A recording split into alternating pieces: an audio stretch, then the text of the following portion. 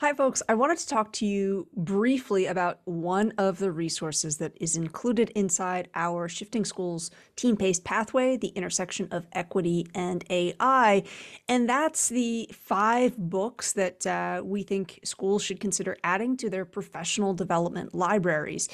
We massively appreciate the complexity in understanding and being more aware when it comes to the role that AI is likely to play in schools and society and how we need to center equity in that discussion.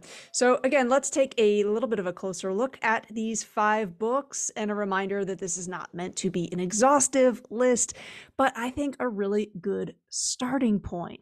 So we've tried to look at this intersection from a variety of different ways. And for this video, I actually want to spotlight Janelle Shane's book, which is You Look Like a Thing and I Love You.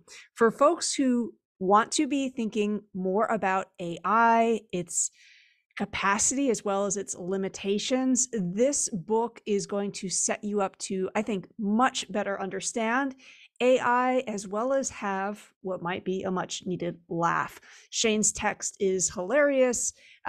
She is a scientist. She's incredibly knowledgeable, and she brings some levity to this subject as well. So again, leaving these titles here for you, even if you've not purchased our course.